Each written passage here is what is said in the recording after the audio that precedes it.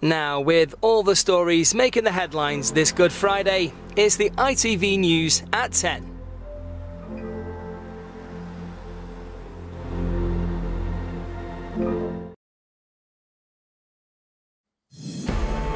The leader of Northern Ireland's Democratic Unionist Party resigns after being charged with historical sexual offences.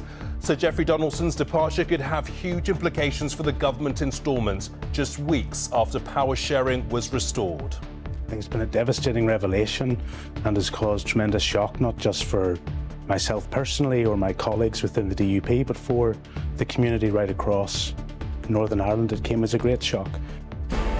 Also tonight, counter-terror police launch an investigation after an Iranian journalist is stabbed outside his London home. A former sub-postmaster tells of his outrage after ITV News obtains a recording of a meeting where the ex-post office boss was told about problems with Horizon. And Hi Chiefs Kingdom, Lewis Rees-Zammit here. Just signed, can't wait to go and see you all at Arrowhead. The Welsh rugby wizard hoping to make magic in Kansas after securing a 3-year deal with back-to-back Super Bowl champions.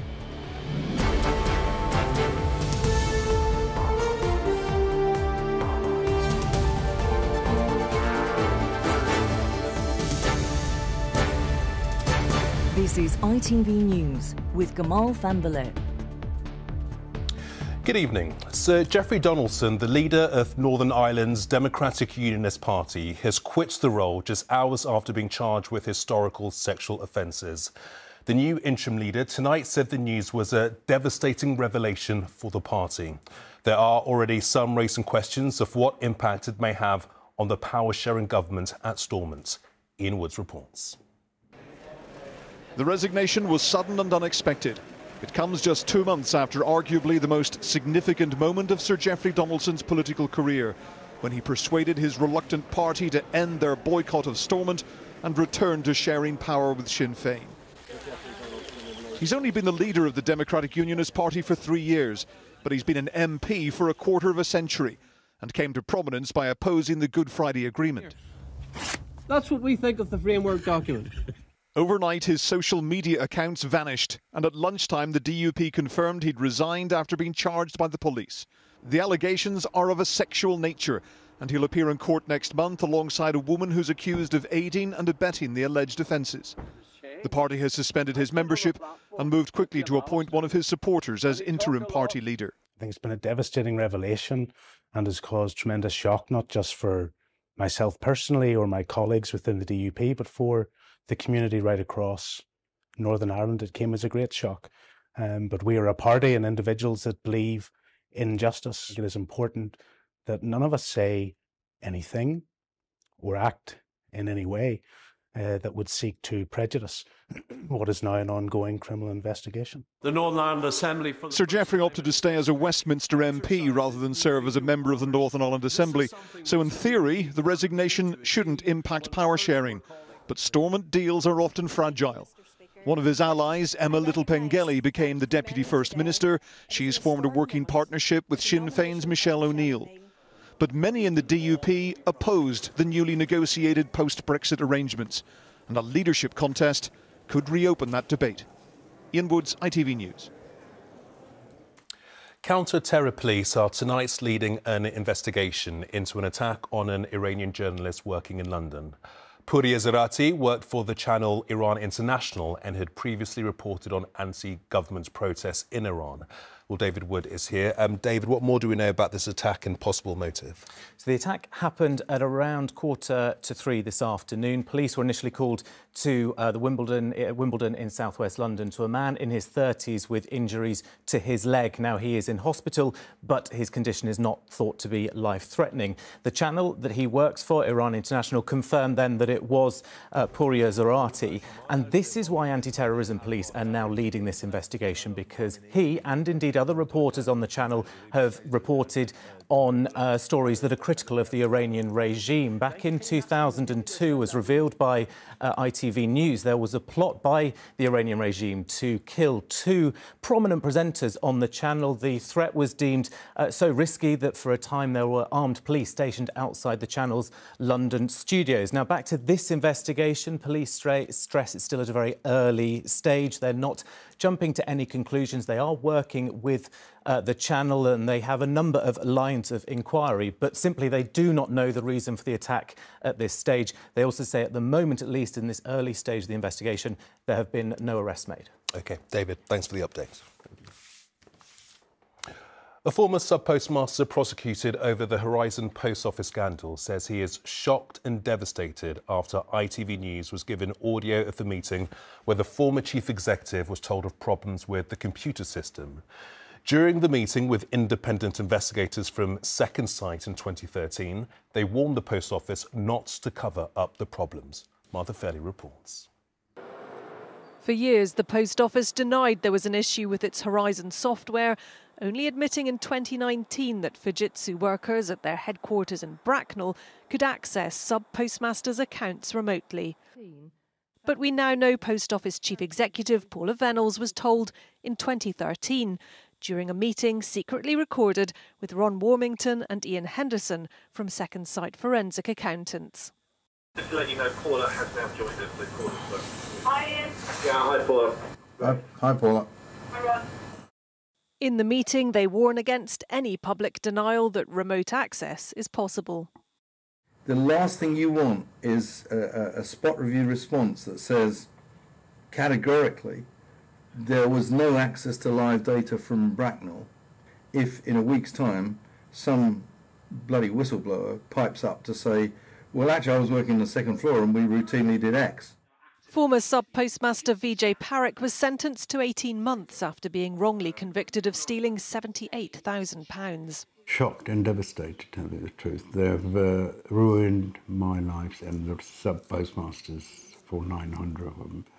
And it's just taking too long now to get to the bottom of this. In 2015, Paula Venables told a committee of MPs she knew of no miscarriages of justice. They spent £100 million of taxpayers' money to defend a case which was mainly, the main arguments for their defence was that this couldn't be a system that could be remotely accessed. So they knew before that, but prepared to use that tsunami of cash basically to stop the truth coming out. Former Post Office boss Paula Venables has not responded. The Post Office and accountants in the secret recordings say they can't comment due to the ongoing public inquiry. Martha Fairley, ITV News. The Prime Minister has been accused of cronyism after a major party donor was given a knighthood. Businessman Mohammed Mansour donated £5 million to the Conservative Party last year and is a senior treasurer at the party. Every year, tens of thousands of pets go missing and many never come home. Now to help, a database is to be set up to help reunite them with their owners. But as Amy Lewis explains, it relies on more of us getting our pets microchipped. 5,000 dogs and cats end up at Battersea's rescue centre every year. Many are abandoned, but some are pets who cannot be reunited with their owners because they haven't been microchipped. We receive over 1,000 animal missing reports each year, and it's very distressing for those owners. There are 18 million pet dogs and cats in England. There has been a 40% increase in the number of strays in the past year. The RSPCA say that's partly down to the cost of living crisis. 80% of them don't have the right microchip details, so fewer are being reunited with their owners. A new system is being introduced to change that. A new central database has been established, and for the first time it means that vets, charities and police can share information about who owns a pet. The changes should also reduce the number of pets that are stolen in the future. By law, all pet dogs must already be microchipped, and from June it will be the same for cats. The aim is for fewer pets to end up at places like Battersea and instead be where they belong. Amy Lewis, ITV News. American actor Louis Gossett Jr. has been hailed for paving the way for black actors following his death at the age of 87. Be proud of them wings. They're the only ones you're going to leave here with. Mayonnaise. Mr. Gossett became the first African-American to win the Best Supporting Actor Academy Award in 1982 for his role in An Officer and a Gentleman. Gossett also won an Emmy in 1978 for his role in the groundbreaking series Roots. Gossett's last role was in the 2023 remake of The Colour Purple. Finally, when the rising star of Welsh rugby Lewis Rhys-Zammit announced he was quitting the game and moving to America in a bid to make it big in the NFL, it caused shockwaves. Now, just 10 weeks later, he's landed a lucrative 3-year contract with one of the biggest sides in the league, the back-to-back Super Bowl champions, the Kansas City Chiefs. As Chris Scudder now reports. This was what the man they're calling Reese Lightning had been dreaming of, signing a contract for the back-to-back Super Bowl champions, the Kansas City Chiefs. Hi Chiefs Kingdom, Louis Rhys-Zammit here. Just signed, can't wait to go and see you all at Arrowhead. It's been a fairy tale rise played out at breakneck speed. Reese Lightning! Less than 3 months ago, Louis Rhys-Zammit sent shockwaves through Wales by announcing he was quitting rugby on the eve of the Six Nations to chance his arm in one of the toughest sporting arenas in the world. But there were no guarantees. The 23-year-old had to battle his way through the NFL's training school for overseas hopefuls, the International Player Pathway. I think the hardest challenge is probably my body's obviously not used to running full pace and then trying to, stop. At the end of the day, all of us want to play in the NFL, and if we can help one of the boys do that, then that's going to be extra special. And now he's done it, catching the eye of the most glamorous team of the lot, the Super Bowl champions, the Kansas City Chiefs, which means the lightning-quick former wing really could be a Swiftie, rubbing shoulders with Taylor Swift and her Chiefs boyfriend Travis Kelce, along with American football's star quarterback Patrick Mahomes.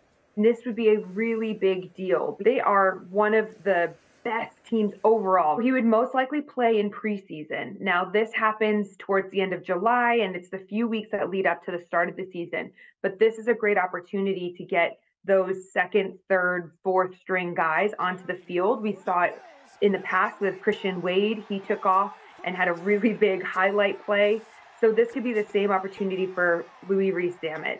Using his speed and ball-catching ability, the former rugby poster boy could turn into a running back or wide receiver, or maybe still not make it onto the field at all.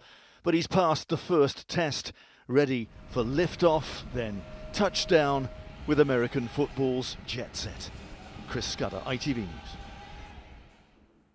And that is it for tonight. The national weather is next. But from everyone here, enjoy your weekend. A very good night. Bye-bye.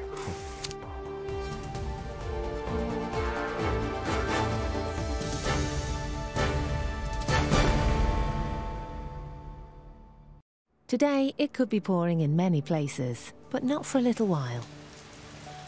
Heinz Tomato Ketchup sponsors ITV National Weather. Hello there, very